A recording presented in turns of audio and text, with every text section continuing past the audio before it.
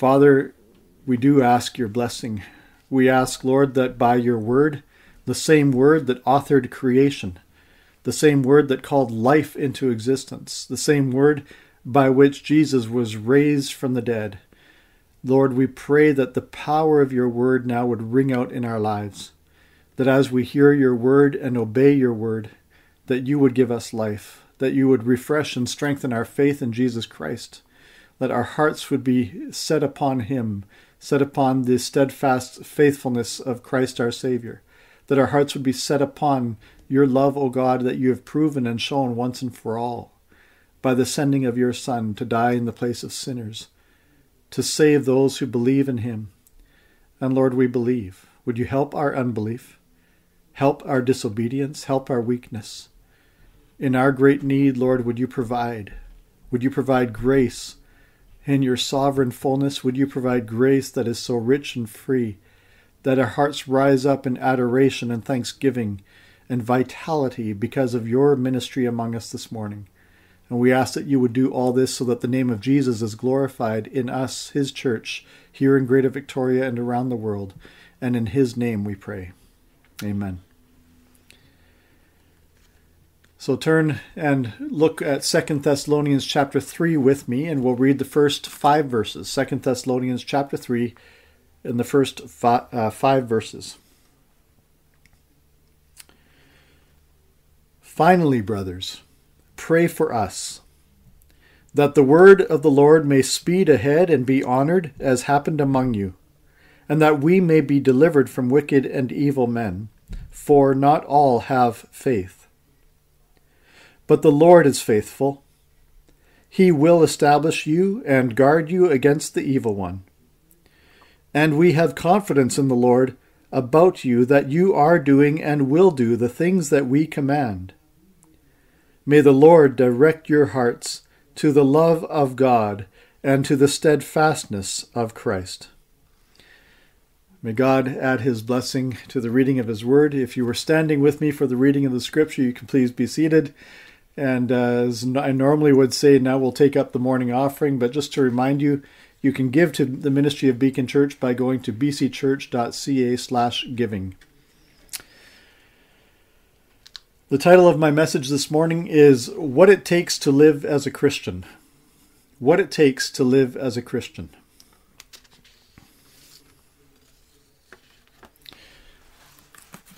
How was Ezra going to get a caravan of priests and women and children from Babylon all the way to Jerusalem, 1,400 kilometers without protection?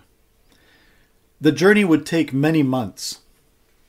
And there would be bandits, there would be raiders, there would be enemies along the way. But Ezra was stuck. He couldn't ask the king of Babylon for a military escort. Even though he had the king's favor, he couldn't ask him for help, because he had been boasting to the king. He had been boasting that the true God, the God of Israel, is a gracious God, is a God who watches over those who seek him, who watches over and is gracious to his people. Ezra 8:22 says, "For I was ashamed to ask the king for a band of soldiers and horsemen to protect us against the enemy on our way, since we had told the king, the hand of our God is for good on all who seek him, and the power of his wrath is against all who forsake him."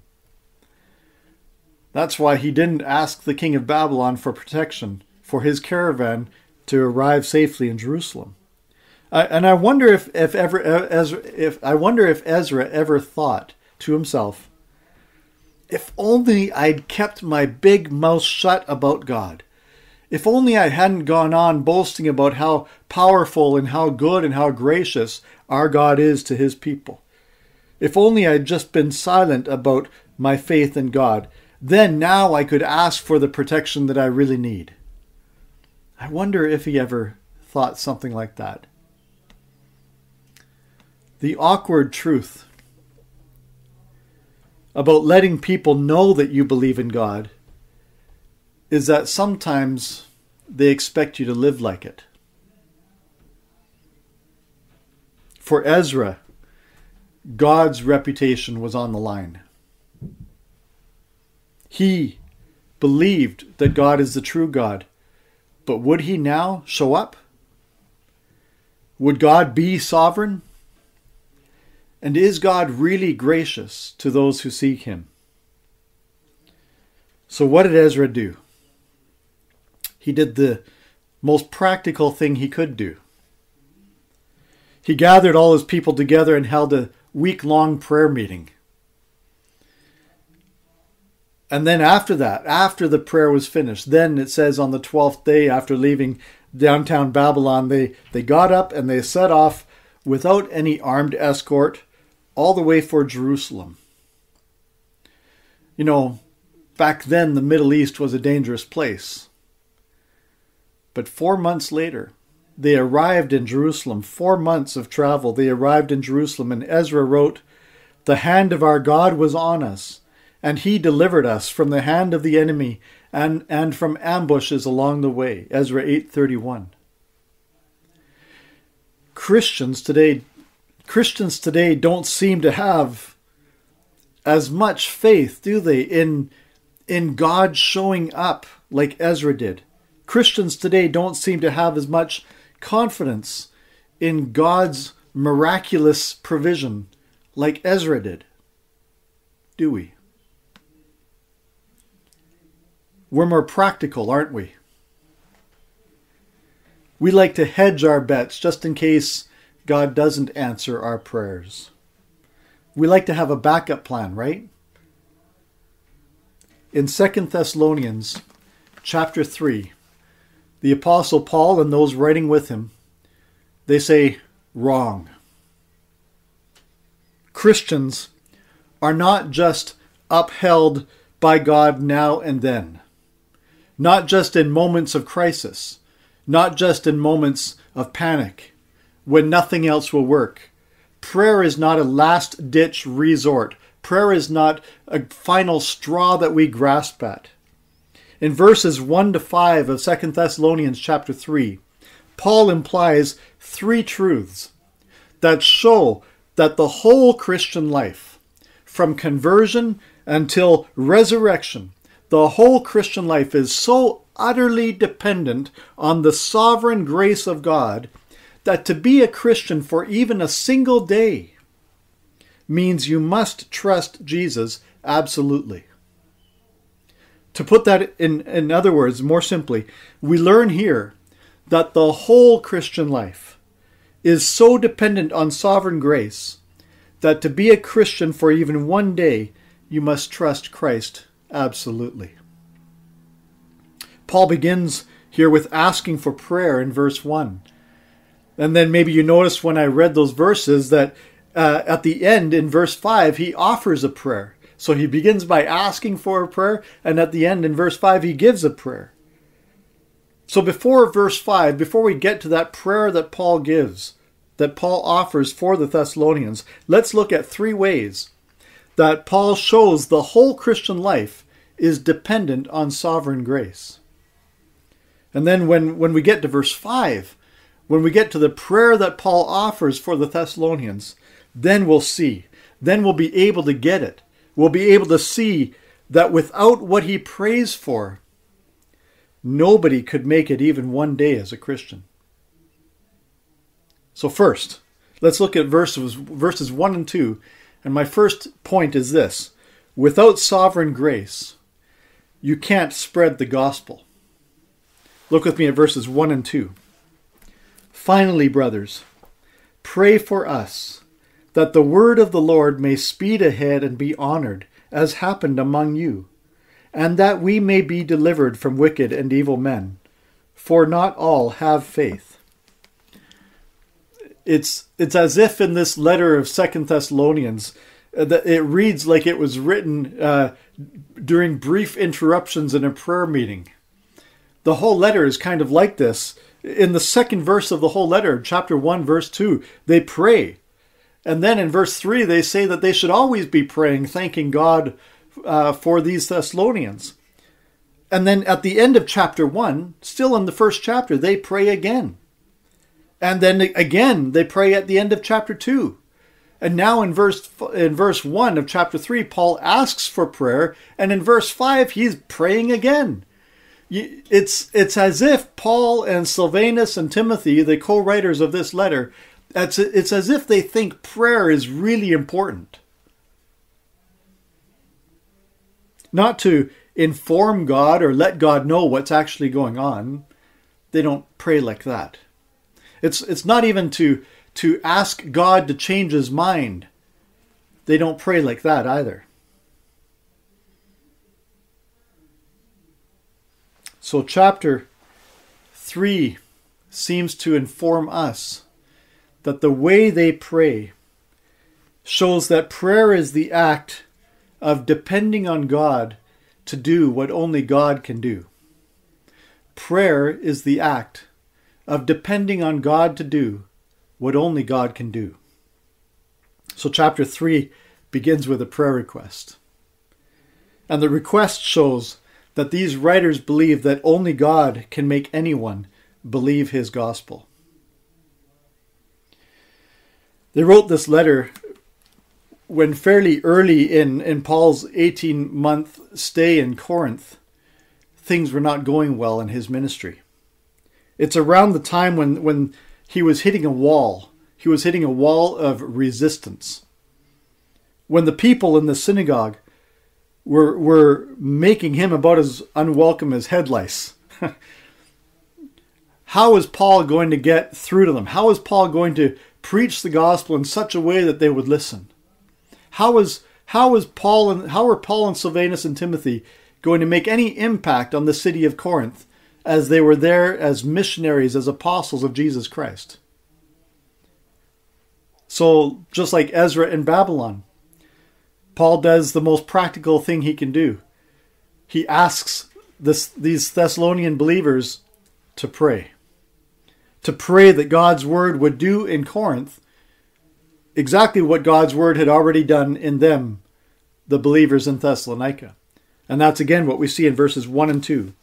Finally, brothers, pray for us, that the word of the Lord may speed ahead and be honored, as happened among you, and that we may be delivered from wicked and evil men. For not all have faith. They say, pray for us. You see that in verse 1. And then actually what they're asking prayer for is not so much about them as that they would pray for the word of God. Because that's what they were trying to do. They were asking for prayer for their ministry, but that depended on the word of God doing something. So that's what they asked for prayer for. That the word of God will speed ahead. It's a funny expression, that the word of God will speed ahead. The Greek word here means to race, to run, to be swift. Like the gospel of the Lord Jesus will somehow take on a life of its own. It's like praying that the gospel would just take off, that it would explode in Corinth. And what would that look like for Paul? If that prayer was answered, and indeed the word of the Lord did speed ahead in Corinth like it had in Thessalonica, what would Paul expect to see? He tells us in verse 1, that the word of the Lord may speed ahead and be honored, or be glorified, it could be translated. That the word of the Lord will be treated like the word of God that it is. That the word of the Lord would be so obeyed and make such an impact among those who believe it and obey it, that it would be clearly seen that the word of the Lord is the word from God himself. To glorify the word of the Lord. So Paul says, pray for us, but actually pray for the word of the Lord, and pray that the word of the Lord is going to run swiftly, that it is going to take off in Corinth, and pray that when it does, people will honor it. They will honor the word of the Lord because it is the word of the living God. That's what we're praying. That's what we ask prayer for, Paul says. Just like it had happened in Thessalonica when those believers believed in Jesus Christ. And Paul uses words here when he says that the word of the Lord would speed ahead. He uses words here that are taken from the imagery in Psalm 147. In verse 15, that psalm says, God sends out his command to the earth. His word runs swiftly. The psalm says that God's word runs swiftly, and then goes on to say that it's God's word running swiftly that makes the snow fall, and makes the frost fall, and makes the winter come. And then it's still God's word that runs ahead swiftly in nature, in creation itself, that makes the spring come and makes the ice and the snow begin to thaw and melt and makes the rivers run again. It's God's word that runs ahead swiftly and accomplishes whatever God wills. And just so nobody missed the point, in verse 19 of Psalm 147, it says, "And he declares his word to Jacob, his statutes and rules to Israel." The implication is that the people who hear God's word ought to believe God's word, so that the word of God accomplishes what God wills. Is God's word honored in your life? Is God's word honored in my life? Is God's word honored in our lives like it is even in the weather? Does God's word accomplish his will in us? 2 Thessalonians 3 verse 1 is a prayer request that God's word will accomplish God's sovereign will in saving lots of hearers in Corinth. It is God who sovereignly thaws the hearts of some of those who hear his word. It is God who sovereignly and graciously makes some of the hearers of his word believe the word that they hear. And it is God who can then make sure that evil men don't stop these men from preaching. When the people in the synagogue in Corinth, again where Paul was writing this letter from, when the people in the synagogue began opposing Paul and reviling Paul, insulting him, Acts 18 verse 6 says, Paul shook out his garments and said to them, "Your blood be on your own heads. I am innocent. From now on I will go to the Gentiles." And that's exactly what Paul did, but he didn't have very far to go. He went literally right next door, and he began to preach there in a man's house right next door to the synagogue. That's where Paul set up shop and began carrying on his ministry. And some of the Jews honored the word of the Lord that Paul preached, just as Paul asked for prayer here. Some of the Jews honored that word of the Lord. The ruler of the synagogue became a follower of Christ. Lots of Greeks believed and were baptized. But opposition was brewing. And so God gave Paul a vision at night. And the Lord said to Paul, "Do not be afraid, but go on speaking, and do not be silent, for I am with you. And no one will attack you to harm you, for I have many in this city who are my people." I believe what God is saying to Paul there is, I have many in this people whom I have chosen, whom I have called, just like we read at the end of 2 Thessalonians 2. God is saying, I have many in this people who I have chosen to be saved through the gospel that you preach, so don't stop. Keep preaching. And Paul, I'm going to protect you. Evil will not stop you. Evil men will not prevent you from preaching the good news. Shortly after that, the Jews organized an attack, a mob against Paul, and they grabbed hold of him and they dragged him before the court in Corinth, before a judge named Gallio. And we know from history that Gallio was there as the judge in Corinth from about the year 51 to 52. It's one of the things we know from history outside the Bible.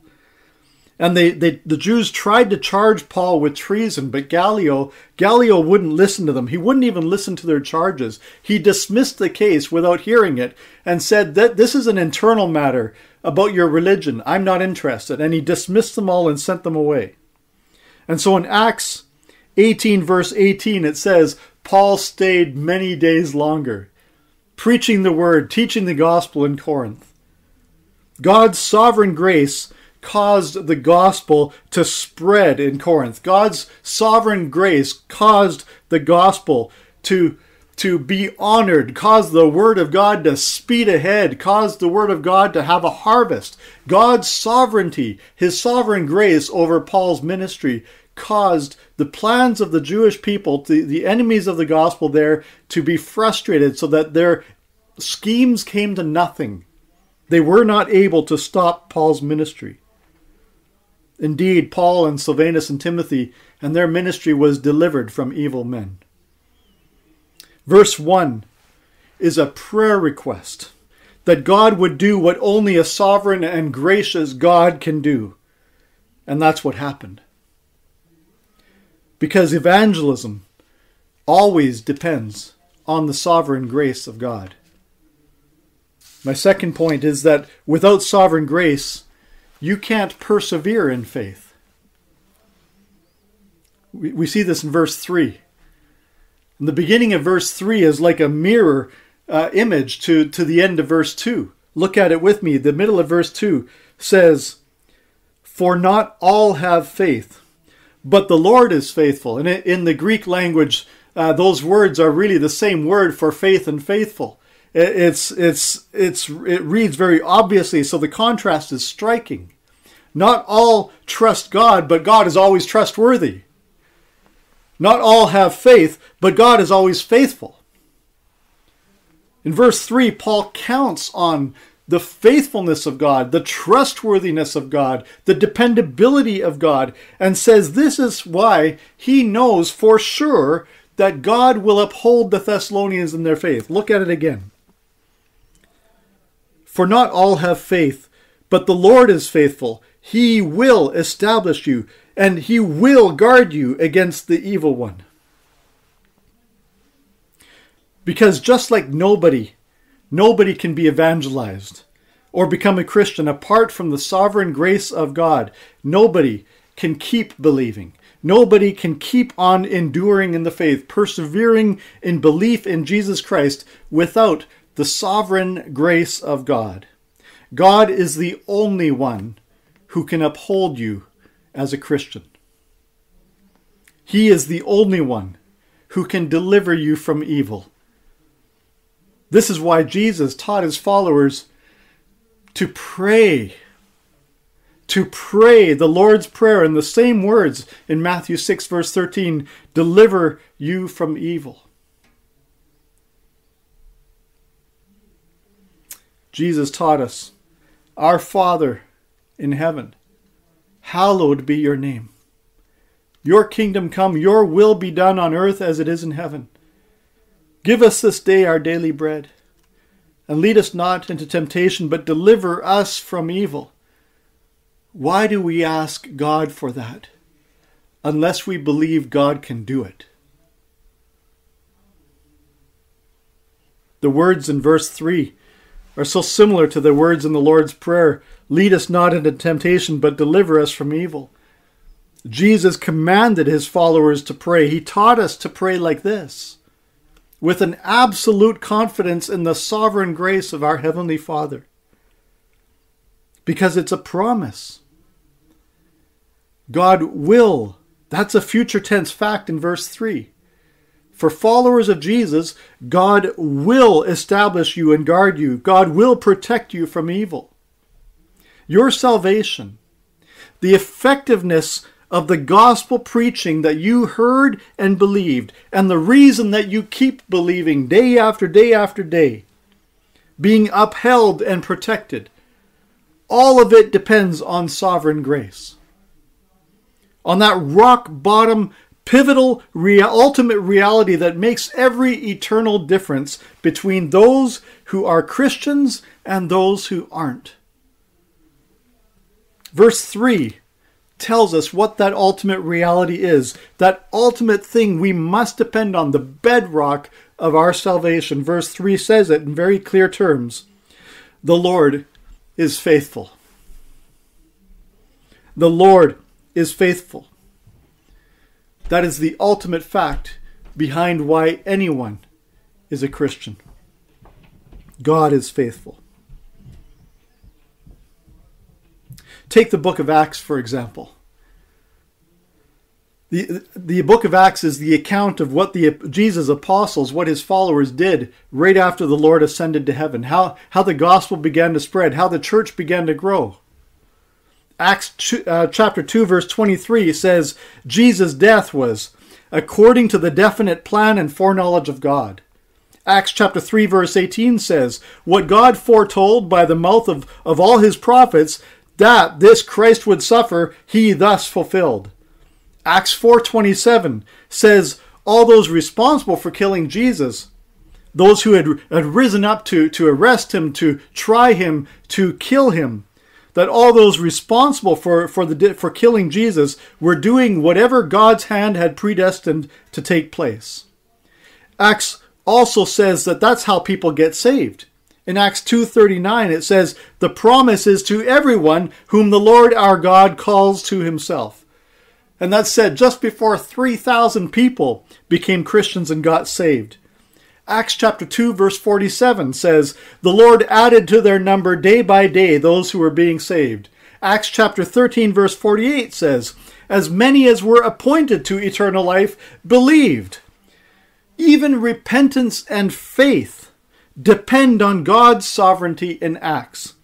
Acts chapter 3 verse 16 says, faith is through Jesus. Acts 5:31 says, God exalted him to give repentance to Israel. To give repentance to Israel. Acts 11:18 says, to the Gentiles also God has granted repentance that leads to life. Acts 16 verse 14 says, the Lord opened her heart to pay attention to what was said by Paul. And Acts 18 verse 27 says, those who through grace had believed. From the work of Jesus to the repentance and faith of those whom he saves, the book of Acts testifies that it all depends on God's sovereign grace. God's faithfulness, his trustworthy dependability is also the decisive cause behind your Christian obedience today and tomorrow and for the rest of your life. Verse 4 is also like the Lord's Prayer, where Jesus said in Matthew 6 verse 10, your will be done on earth as it is in heaven. 2 Thessalonians 3 verse 4 suggests that God's will be done on earth in the Thessalonians. My third point is that without sovereign grace, you can't obey God's word. Look at verse 4 with me. And we have confidence in the Lord about you, that you are doing and will do the things that we command. This is the definition of well-placed confidence. We have confidence, Paul says, in the Lord. That's where our confidence rests. About you, dear Thessalonians. That's where my confidence rests about you, Christians in Beacon Church in Victoria. This is where my confidence rests in any Christian. It doesn't rest in the Christian, it rests in the Lord, who is faithful. My confidence about your Christianity rests not in you, but in God. That's what Paul's saying in verse 4. There are so many brides who've heard their husbands-to-be promise, I do, only to find out later that their confidence was not well placed. But here in verse 4, Paul says, and Silvanus and Timothy with him, that they are absolutely sure, they are 100% confident that the Thessalonians will keep on obeying God's word, that their commandments, the commandments of the apostles of Jesus Christ, which we have recorded in the documents of the New Testament, that these Thessalonians will keep on obeying what they taught them, what they commanded them to do, that they'll keep on doing it. But unlike a bride destined to be disappointed by an undependable husband, these missionaries, Paul and his fellow missionaries, are 100% confident that the Thessalonian believers will keep on obeying God's word because they know one thing. Because these missionaries know one thing. They know that the Christian A Christian's obedience does not depend on Christians, but on Christ. Just as faith that perseveres in verse 3 depends on the fact that the Lord is faithful in verse 3. So too, Paul writes in verse 4 that the reason they are confident these Christians in Thessalonica would keep on obeying God, would keep on listening and doing what the Bible says, is that they are doing now and will do for the rest of their lives what God's word commands. The reason is because their confidence is in the Lord, says verse 4. Not in the Thessalonian believers themselves, in the Lord. Christian obedience. Christian obedience is not about obeying God's law perfectly. Only Jesus ever did that. Your continuing obedience today and tomorrow, your continuing obedience as a follower of Christ, as someone who keeps following Christ, as a believer in Christ, as someone who keeps believing Christ, as an obeyer of God, as someone who keeps obeying God today and tomorrow and the next day and the day after that when it's hard and the day after that when you're persecuted and the day after that when you suffer. Your continuing Christian obedience does not ultimately depend on you. It depends on God being faithful. It is because of Him that you repent when you sin. It is because of Him that you stand up again when you fall. And when you fall again, you repent again. Why? Because of Him. It is because of the sovereign grace of God in Christ Jesus that any of us keep on obeying, keep on submitting to the authority of Scripture. John said something similar in one of my favorite passages in 1 John chapter 1.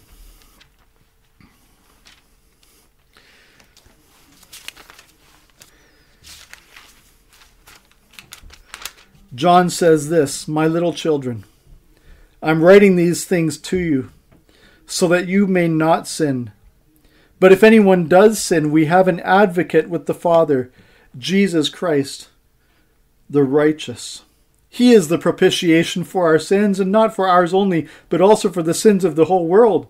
And by this we know that we have come to know Him, to know Him." This is how we know that we know Him. If we obey, if we keep His commandments. Our obedience depends on Him.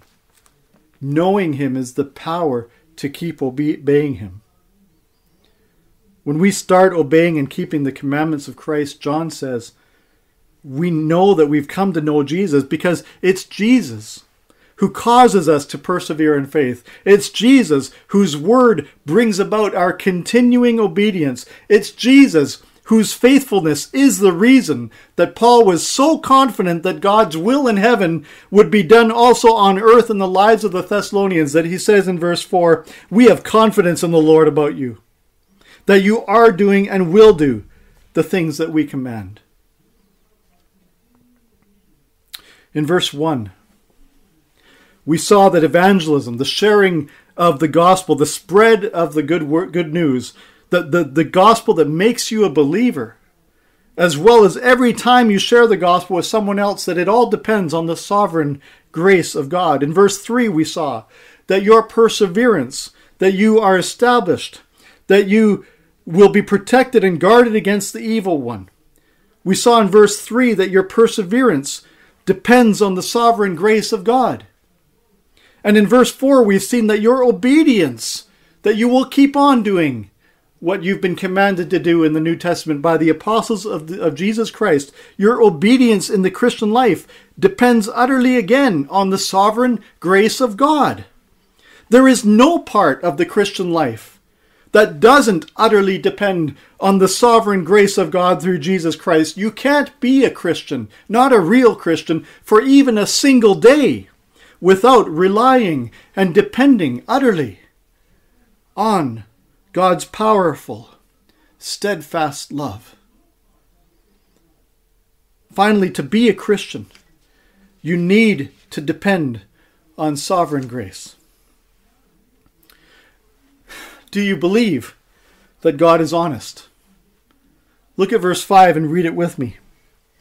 May the Lord direct your hearts to the love of God and to the steadfastness of Christ.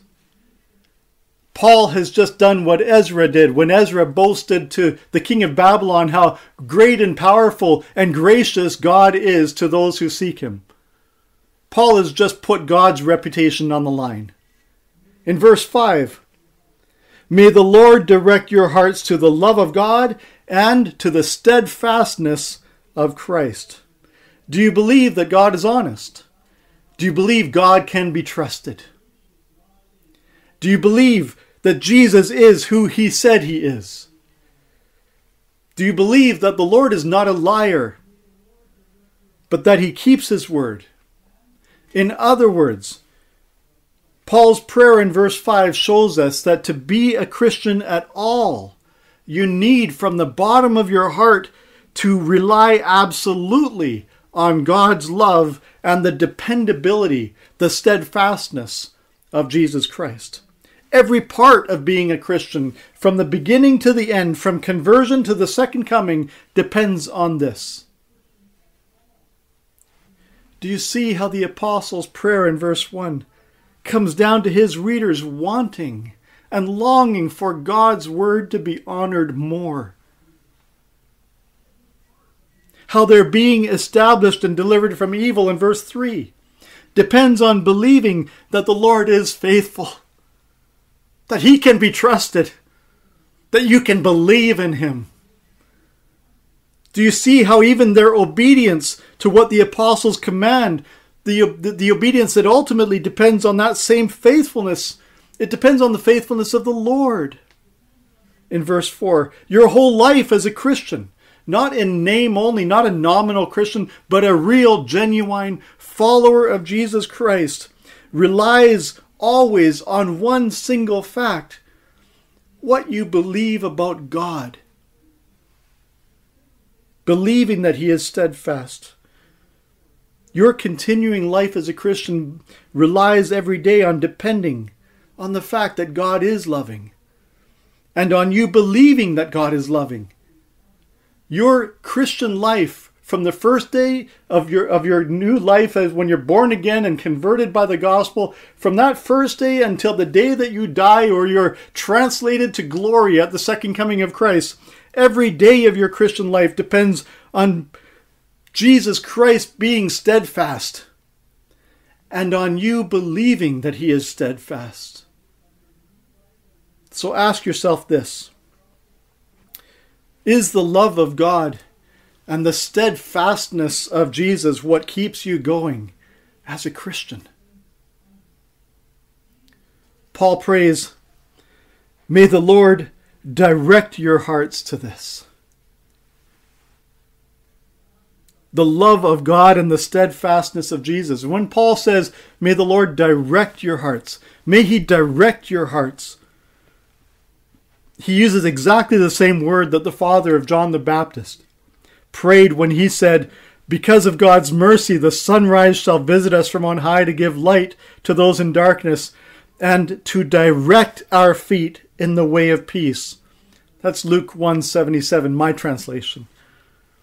In the previous letter to the Thessalonians, in 1 Thessalonians chapter 3, verse 11, Paul prayed that God would direct our way back to you so that we could see you again.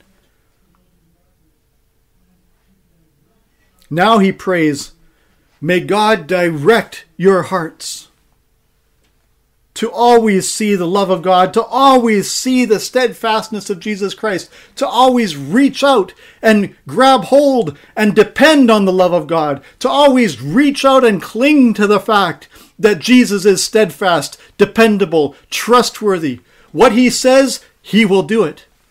That's the reason you hope. That's the reason you believe. That God so loved the world that he sent his steadfast Son to be your Lord and Savior. So your salvation, it does not depend on you. It depends on him. Your perseverance in the faith does not depend on you, my friend. You're not that powerful. It depends on him. Your obedience does not depend on your willpower, does not depend on the strength of your conviction. It depends not on how much you believe the Bible. It depends on what you think about God. Your obedience depends on Him. It doesn't depend on you. You couldn't be a Christian for even a single day without utterly depending on God's sovereign grace. But once He shows you His love, the love of God, and once He proves to you the steadfastness of Jesus Christ, you can't help but rely on that. You can't help but depend on God to be whom God has showed Himself to be. Paul's prayer for the Thessalonians is my prayer for you. That God will make sure that your heart is set on Him like this every day of the rest of your life. And that's what it takes to live as a Christian. As we sang in the song that Kevin led us in, I rejoice in my Redeemer, greatest treasure, wellspring of my soul. I will trust in Him no other. My soul is satisfied in Him alone. May the Lord direct your hearts to Himself today. Let's pray. Father, we ask, as needy children, weak, powerless, helpless, we ask because we are confident in your love and we are confident in the faithfulness of the Lord. We are confident in the steadfastness of Jesus Christ. And so we ask in His name, would you meet us in our moment of need? Oh, Father, would you give us the faith to believe in Jesus Christ? Some of us this morning or watching this video, some of us have never believed in Jesus Christ before. We've never asked you to save our souls. We've never confessed our sin to you and asked that you would forgive us our sin. Lord, but this morning we ask because of Jesus Christ, and we ask because of your love, and we ask that you would save us. And Lord, some of us have been struggling with enduring, with persevering, with continuing to live as Christians day after day after day. And we're afraid of the evil. We're afraid of the sin inside us that could lead us astray. We're afraid of the persecution that could rise up against us for the sake of following Jesus Christ. And we ask, because of your love, Heavenly Father, and because of the steadfastness of our Savior, we ask that you would hold us and keep us, that you would uphold us during upheaval. And Lord, some of us struggle with obedience. All of us struggle with obedience. We all struggle with not just having the courage to sit down and read the Bible, not just with the having the patience to sit and listen to a preacher, not just with having the motivation to open the scriptures and even to see what it says, but we struggle so much to do what it says. We struggle to obey your word, and so we ask, Father, because of your love and because of the steadfastness of Jesus Christ, Father, that you would cause your word to run speedily ahead in our lives, to run swiftly, to accomplish what you will in us, that your will be done on earth in our lives as it is in heaven. And we ask, O Lord, that every day you would cause us to keep believing, keep depending on your sovereign grace because of who you are. That we would see and become absolutely convinced of your love. And we would see and rely every day on the utter dependability, the steadfastness of Jesus Christ. For it is in his name that we pray. Amen.